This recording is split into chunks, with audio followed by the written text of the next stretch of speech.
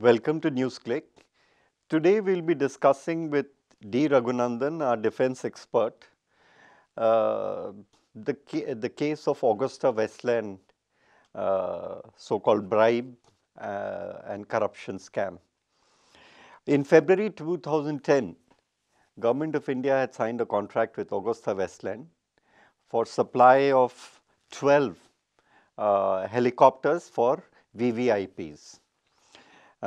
In February 2013, 3 years after signing the contract, Government of India, the Ministry of Defense, suspended the contract because there was in Italy there were allegations which were leveled against the parent company Finmeccanica, which owns AgustaWestland Corporation, for having paid bribes to get this contract.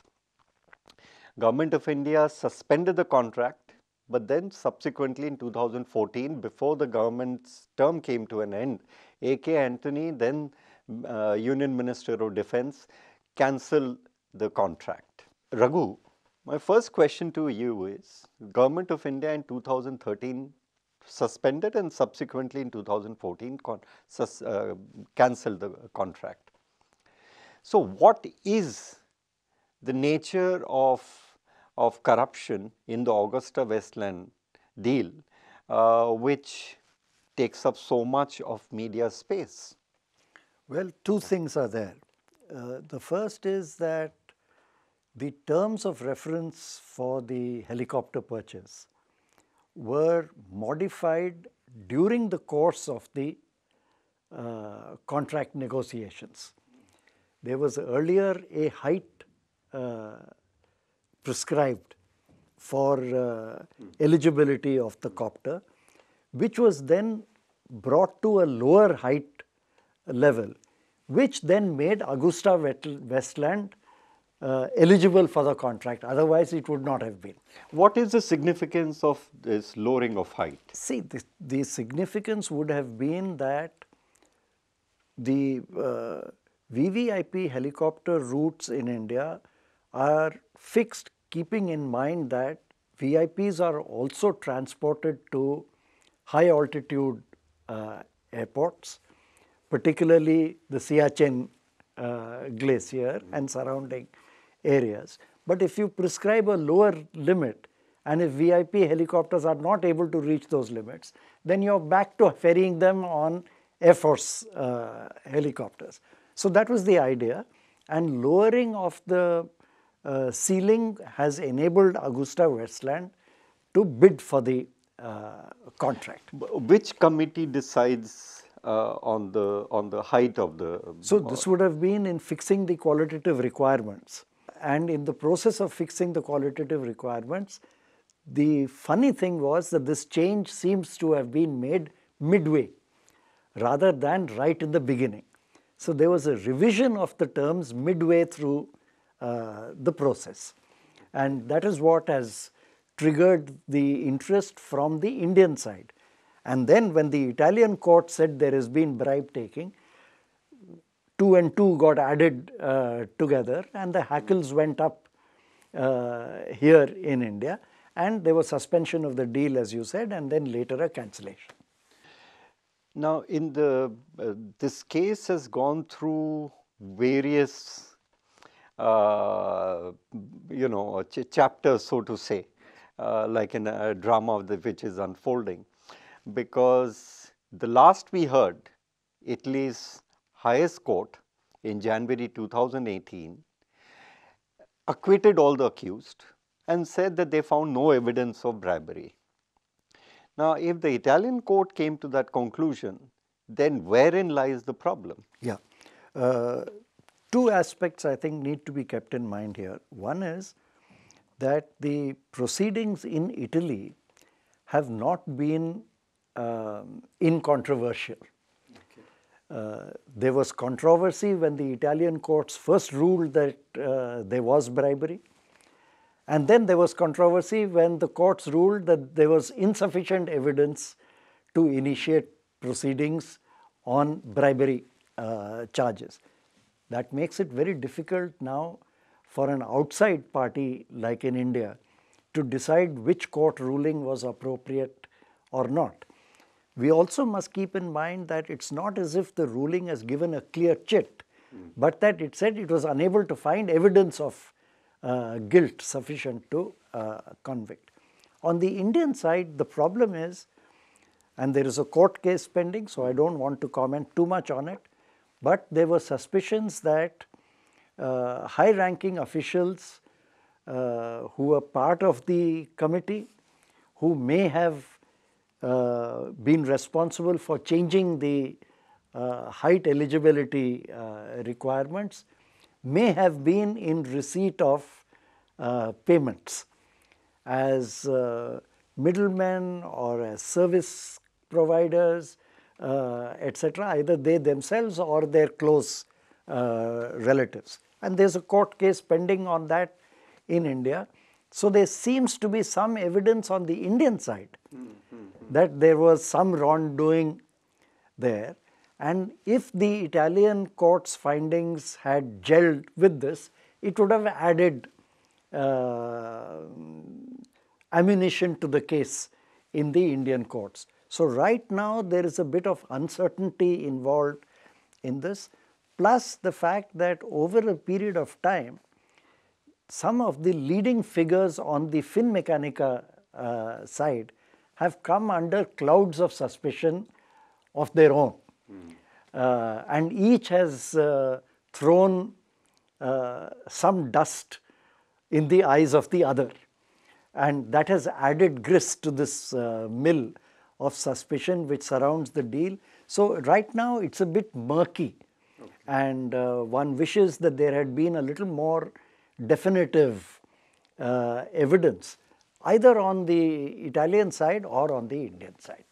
What about the role of so-called Christian Michel, yes, which the CBI and the Enforcement Directorate and the BJP, yes, is making much of? See, this is the problem that I was just referring to.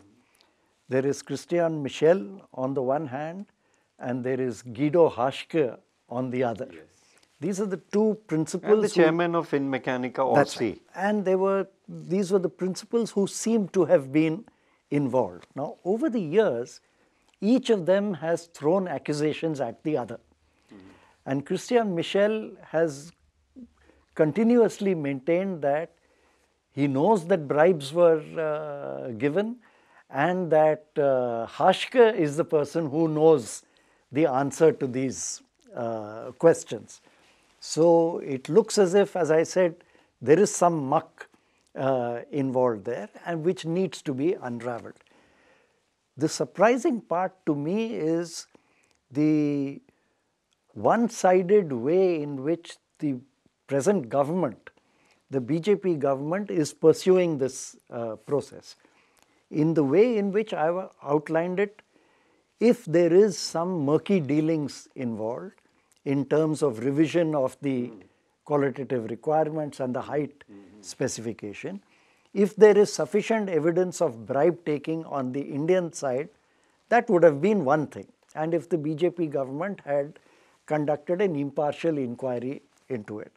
But the way the proceedings are being conducted lends suspicion to the idea that the BJP is cherry-picking from possible evidence. And as we know, much of the investigation, certainly in the initial periods and in the absence of corroborative evidence from Italy, is in the nature of innuendo. And we also know from the past various CBI and other inquiries in India, there are selective leaks to the press which are more in the nature of innuendo, some tidbits of information which are leaked to make it appear that there has been discovery of solid evidence, which may or may not stand scrutiny of the courts. That's where we seem to be now, and to my mind, it's a bit doubtful whether the bringing to India of Christian Michel, the way in which the Indian justice system proceeds, which is you virtually incarcerate the person who is assisting you in the inquiry, and then you proceed to make investigations.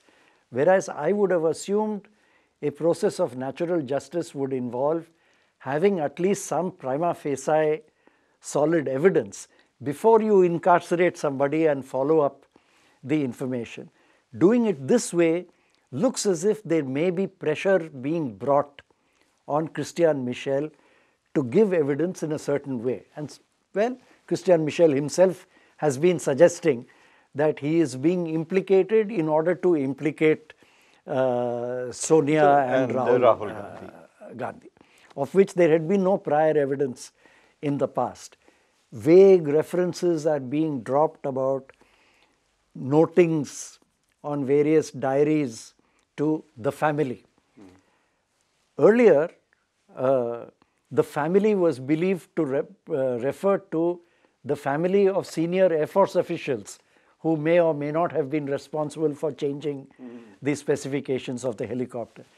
These things don't lend credibility to also the very manner in which we got Christian Michel extradited. So we just don't know. And frankly speaking, the way in which the CBI, the Enforcement Directorate, and other agencies of the government are being used today to selectively go after opponents of the current government has already detracted from the credibility of these agencies.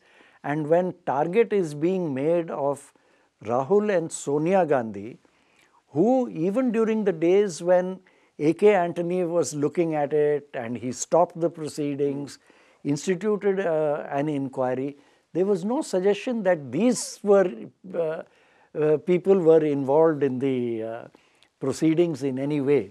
This seems to be an afterthought which is then being pursued in order to gather evidence to prove what you assume to be true.